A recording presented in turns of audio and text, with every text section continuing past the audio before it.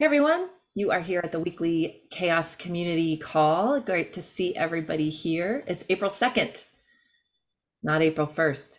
I don't know if anybody saw, I think Sean saw my joke in the general chat, how we should just make all meetings on troll time. That was my- It's an actual time zone though. Troll time zone is an actual thing, in case you didn't know.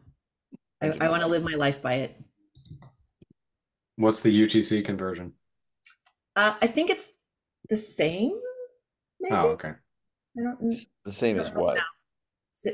The troll time. It's in like a base in Antarctica is the time zone that's in. So in case Oh, I think it's UTC plus two. That's what ah, yeah. Only we had machines that could tell us. I don't trust any of the machines though. That's the thing. I think they're all self-aware and just messing with us all the time. It's an incredible thing. I was just assuming like trolls, not like troll a place. Right. Yeah. Yeah, right. Yeah, I did too. Yeah, I thought it was going to be like plus 2 hours and 15 seconds or something. Ah, that would be amazing. Yeah, no, I thought it was a joke and then I looked it up and I was like, oh my gosh, it's a real thing. It's a real place. I want to go there. Like, just get a selfie or something. I don't know. Anyway, enough chit chat because we got to get to it. If you have not, if you're a prankster, we would love to hear about that. If you're not, that's also valid. I do hate them as well. For those who hate them too, I don't think they're very funny.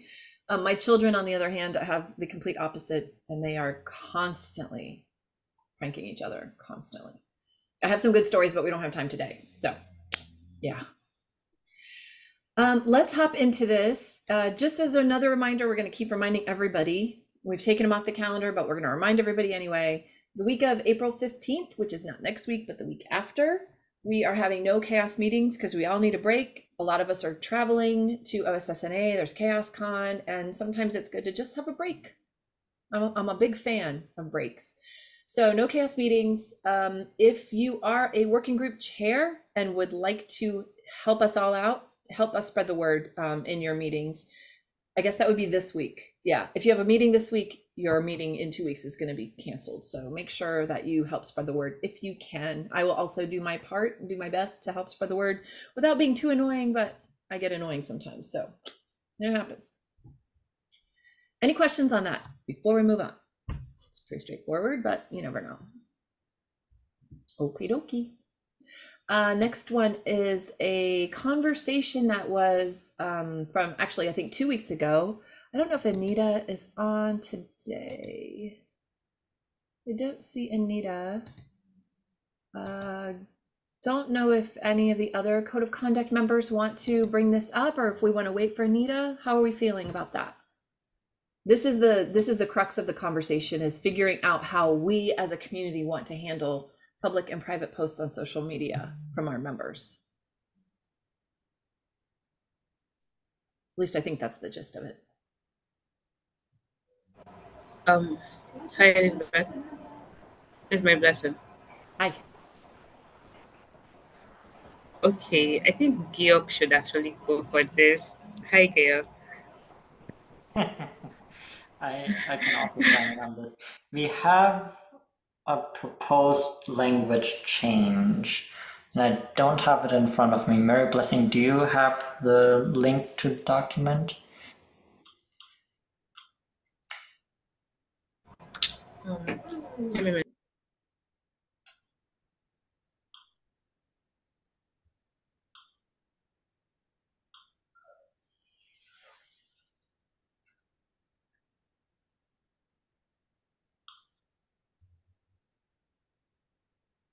I'm also trying to. Sorry, I didn't want to put anybody on the spot. Yeah. Okay, I found it. So this is in the Code of Conduct, we have a section about the scope, and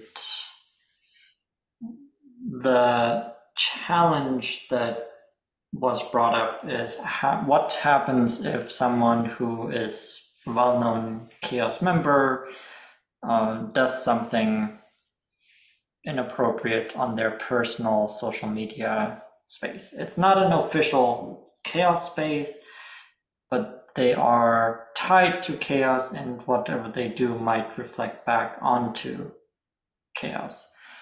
And so we're proposing to keep it simple and adding what's here in blue, that anyone holding a prominent position in the community also should be held accountable for what they're doing, even when they're not in an official chaos channel or at an official chaos event.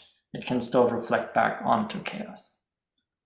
I would, so from my perspective, if that social media account points out that they're part of chaos, then that's fair play. If their social media account is individual and does not reference chaos, then that's no different than my employer surveillancing me. And I don't like that or think it's appropriate. Did we get feedback from, say, someone like Sage Sharp, for example, on this change? We have not showed it to anyone. This is the first time that we are bringing this to the community. The reason I say that is because things are worded in very precise ways in the contributor covenant for good reasons that I probably don't understand because I'm not deeply involved in it. And I figure someone like Sage Sharp, because they are deeply involved in lots of code of conduct discussions, they might be a better judge of whether this is a good change or not. I'm reluctant to make changes to the code of conduct beyond what they've made in the contributor covenant. And especially not without having it reviewed by someone who's an expert in code of conducts. Contributor covenant, is that what I said? Did I say something else? You think you said code of conduct, but I knew what you meant. No, I put contributor code. That doesn't even make any sense. A new thing. Covenant.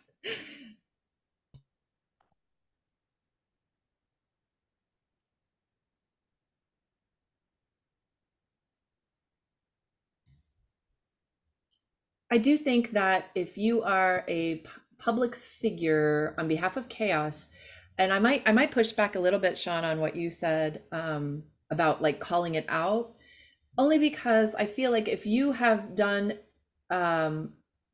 several talks and talked about CHAOSS a lot, people will associate you with CHAOSS, even if you don't say that in your profile. And I think that when you get to that point, like with great power comes great responsibility, right? Like you could have the power to negatively affect this project by what you say, whether you want that power or not. I think that by putting yourself out there and speaking publicly about CHAOSS and being super engaged and involved, you kind of are elevating your position as a leader in the community, and that kind of comes with the territory. That's my personal feeling. I think it, I mean, I'm thinking, of course, there are people, yeah, okay, I'm listening. Vinod, I see you have your hand. Go for it. Yes. So I was thinking of from a like, since our organization is more of an international, like it has a global presence, and I was thinking of it from a diverse perspective. So for example, here we talk about DEI, and in some countries, like the country I belong to, the DEI is not spoken at all, right? And if I, as a personally, if I talk to something from those contexts that will not be representative of chaos, so I personally, I disagree on this. Like the personal space is different. Yes, if I say, okay, I'm a member of chaos, and then those tweets represent, like in some way, fashion represented. But if I'm silent on the Twitter, for example, tweets or anywhere, I don't say I belong to chaos or do anything, though I actively participate. But if I'm silent and I'm just in that context might not reflect what chaos thinks. So bringing those two together is, I don't know. I don't feel like maybe a legal opinion will be, as Don pointed out, getting their expert opinion will be much better option rather than outrightly saying no. So because different countries or different cultural backgrounds represent different things. So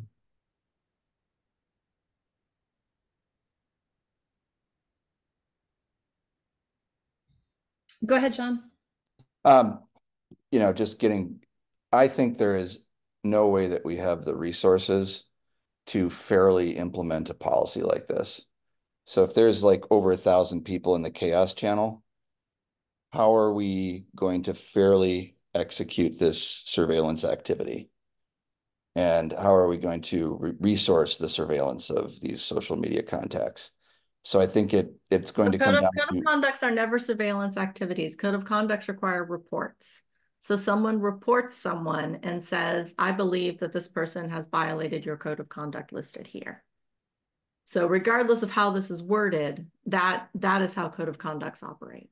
So I would say that if my behavior online, using myself as an example, has no connection to CHAOSS, has no link to CHAOSS, I and everybody else on Earth gets to be whoever they are. Now, if they're complete jerks, I would expect that that's going to come through in their CHAOSS branded activities as well as their not CHAOSS branded activities. Like someone who's violating a code of conduct. I mean, there has to be some kind of contextual boundary other than all of the behavior that you ever have online. Is this about providing guidance to our community, or is this about catching people misbehaving? Because if we're putting something into our code of conduct, this could just be about providing guidance to our community on, you know, if you're discussing CHAOSS related issues, you know, state that it's your opinion, disclose your affiliation with CHAOSS, things of that nature. Just kind of giving guidance on how to handle concepts related to CHAOSS on your social media. So rather than trying to catch people misbehaving, is this more about just providing policy on who speaks for CHAOSS and how to share your opinions related to CHAOSS activities? If it's in the code of conduct, if people violate it, then they can report it as a code of conduct violation. So this is not, this is guidance to the community about how to behave, but it also has consequences. And from a code of conduct team, we have been thinking about doing that guidance piece as well, where we maybe write blog posts or expand on what's in the code of conduct and provide examples and so on to the community to have that more front of mind, because the code of conduct is sometimes short and there might be more going on, and expanding on that a little bit and bringing that to the conversation is something we've been thinking about. I just want to share a little bit of history, and I'll put it in the chat just so it comes up. I have seen incidents like this happen, and I think where it became problematic was when the individual was in a position of authority in the project, in the sense that they were representing it, and even though it was their personal social media handle, it was construed as being the leader of Project X says Y kind of problem. Or I think before, if that individual wasn't in a notable position, then I don't think that it would have had the same concerns. I think there's sort of the like, what is the participation space and what is not like your personal space. But I think like that's where it ran into issues in other cases. So I think that language makes sense to me, but again, I agree with everything being said. I'm not an expert here, would want to run this by others, but I think having a little bit more clarity on when and how these expectations are there could be helpful for contributors, like what is definitively only their personal space and what is CHAOSS space, recognizing that social media is a little bit more unbounded. But I think it might be wise to put more emphasis on those that are, again, like in a prominent position where even if they're expressing personal views, it could be construed as they're a leader of this project and the project is espousing those views. And I think if we did go with some language like this, that prominent is not well defined enough. I think we would need to say, you know, like in a leadership position, for example, or in, because prominent doesn't, there's no definition for that. I think we have to be a little more clear. Sean, go ahead. I was just going to say another reasonable constraint would be that the social media is itself public.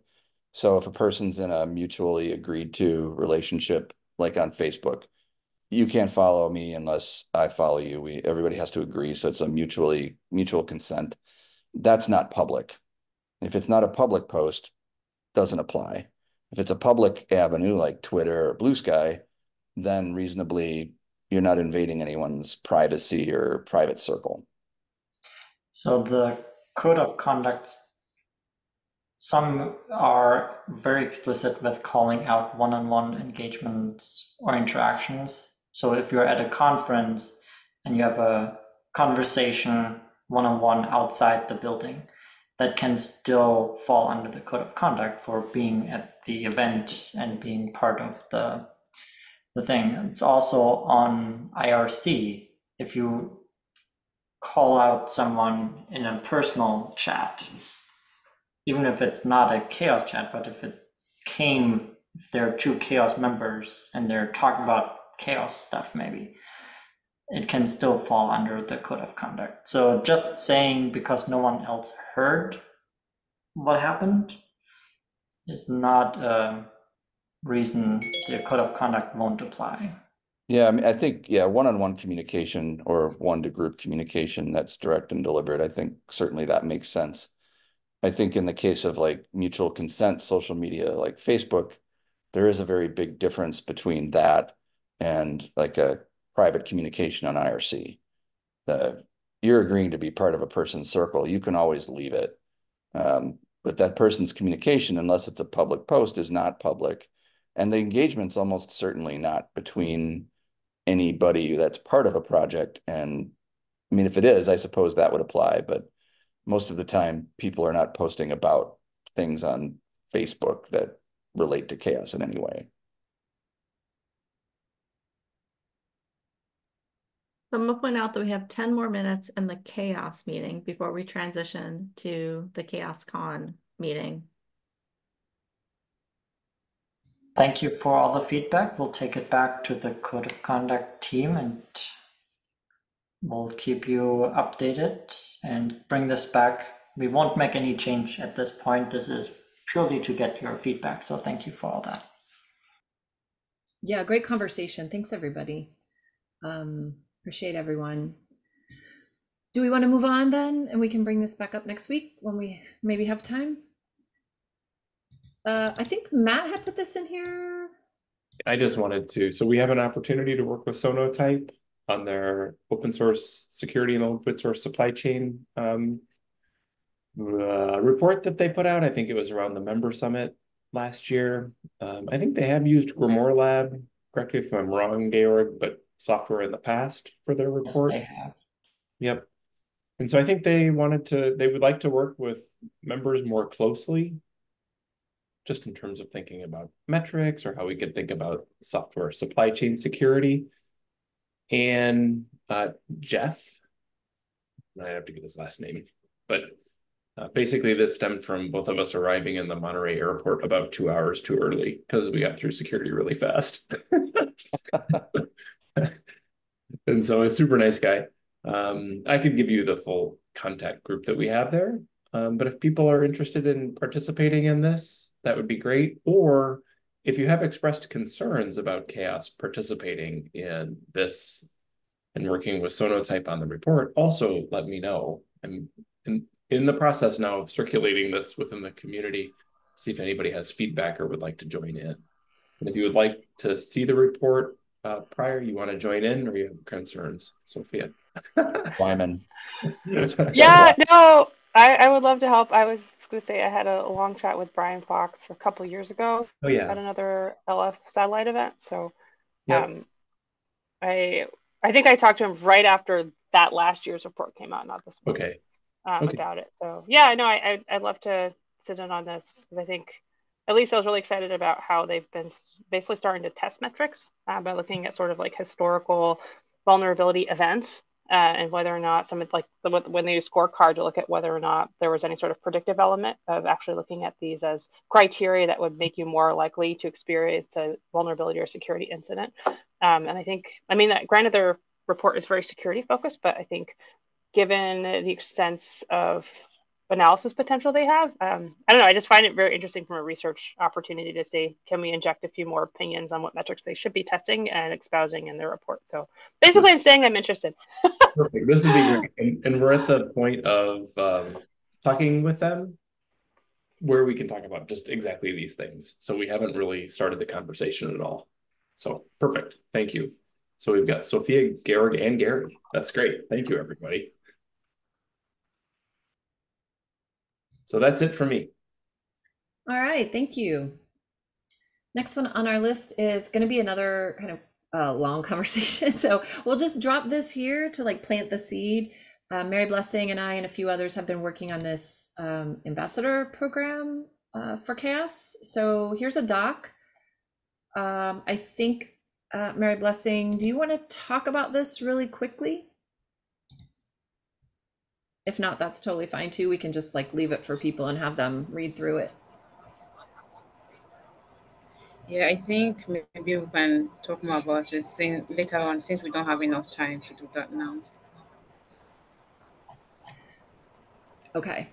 So if people want to read through this, leave comments in the doc. That's great. That's really why we brought it here, is that we're looking for input from the community on this as we build it out. So we will bring this up again next week. Okay. I see this is also on here. Do we have, who put this on here? Who wants to talk about this? This is just me.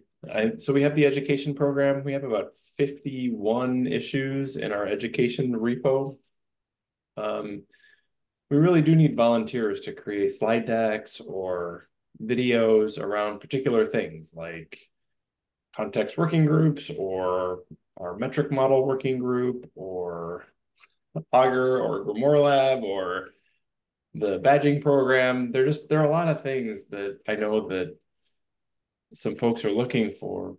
And I think the hope was that we could get members from the community to volunteer to help create some of these. They really don't take very long to create, and you could create a slide deck, but not the video, or the video based on the slide decks that are created. So there are a lot of different ways to get involved. And the hope was that it doesn't just come down to, a handful of, say, 3 people creating all of the videos or something like that. So I really am encouraging you all to participate in this. If you have time, if you have an interest, that would be really great. And if it's, sparking your interest and you are thinking like, yes, I do, but I don't know what to do, just reach out to Peculiar. She can absolutely point you in the right direction based on what your interests are and your skills and what you want to do next. She will help you. Matt, you may have already mentioned this, but is there a list of the different content assets or pieces that? Yeah, okay. I'll put it in the chat, and I'll put it in the minutes here. I'll go grab. Oh, great. Okay, thank you. You bet. Yeah, that's a great question, Nicole. So yes, there is a list of all the content that we're looking for. And if you have an idea for something and we don't have it on the list, that's also valid too. And we're looking for education about CHAOSS. We're also looking for education about how to get started in open source, because we want this to be a resource for everybody in CHAOSS. So yeah. Okay, we got 3 minutes, so I'm going to move on quickly. Sorry. Not sure who put this on here. That was me. We had a conversation about how to identify the next situation like Redis or XZ in the Augur working group this Monday. I'm just putting it out there that Callie had put out the APB to attend the metrics model and metrics working group if you want to learn more about that and how it might turn into a research project of what indicators might have existed and what kind of information we could have used to maybe see something like this coming, or if it happens again. There have been quite a few incidents like this of license changes and really big vulnerabilities coming out of nowhere. So we're gonna be looking at that, and I'm just bringing it up while we're in the weekly meeting if anybody wants to get involved. You said the metrics models, right? Yeah, I think we're looking at the metrics models. Sean can double check that I was. Yeah, I think that's it was either, I think it might have been data science, Gary, but I'm not positive. Oh, okay. I'm trying to find the post, but yeah. Just come to all the meetings. Yeah, come to all the meetings. Yes. I did drop some preliminary. We do have the person who's responsible for the XZ hack in the Augur database, and I did identify other repositories that they were in, but we're not able to get at the XZ repository right now because GitHub closed it. So hopefully they open it back through up. software heritage. Yeah, somebody suggested that. Yeah, I put the link in that thread. I was able to do it. Yep. I missed that. Yep, it was data science, by the way. Sorry about that. I said metrics, but it's data science. Data science.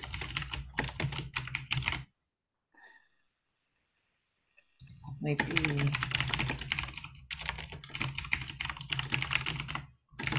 Okay. Cool. And we have 1 minute. Yeah, this is a really fast one. I put it in there. Sorry to jump in, Elizabeth. More that I know we were talking last week or the week before about, it might have been the adopters files, but then we also mentioned research citations, and I realized I did have one, but then I was looking at the adopter files and it seems more like tooling and vendors. I didn't know if we had a separate repo for research citations for CHAOSS projects, or should those be put in the adopters MD? Are you talking about like citing CHAOSS metrics, Sophia? Or just like citing CHAOSS projects. Like I was just thinking, I did actually publish an article last year that used Bitergia/Grimoire Labs, and I could list that as a citation because I know those don't really come back to the project. And I guess we were talking about whether or not adopters should also include research citations, or if we would want to keep that separate if we want to record it at all.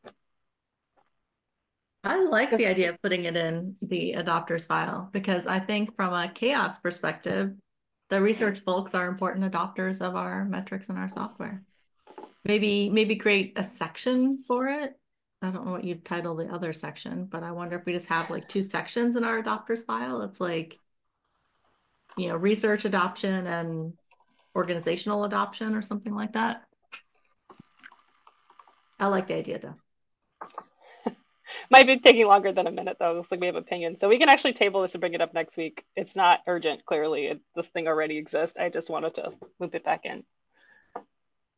Sean, if you have a quick comment, you can make I was just going to mention that there's a tool called CiteAs where academics you can tell people what paper to cite. So I would think citing Grimoire Lab makes sense if that's how you got your data. I think citing Augur makes sense if that's how you got your data. And each project can either let themselves be cited as a repository or put a CiteAs entry in their project to reference the specific paper they want people to cite when they use it. I actually think those are 2 completely separate topics, but we're out of time in this meeting. I think the citing as a software in papers, I think is different than what Sophia was talking about because the adopters.md file is something pretty specific. Okay, well, she said research citation, but okay. Okay, well, I'm going to stop sharing. So for those who are new, this is a thing we do when it's time for CHAOSScon. We will chop this meeting in half, as you see. So if you are not on the CHAOSScon committee and you would like to leave, you are welcome to do so. The rest of you stick around so we can talk about some CHAOSScon stuff, finalized stuff. For everybody else, see you later. Bye.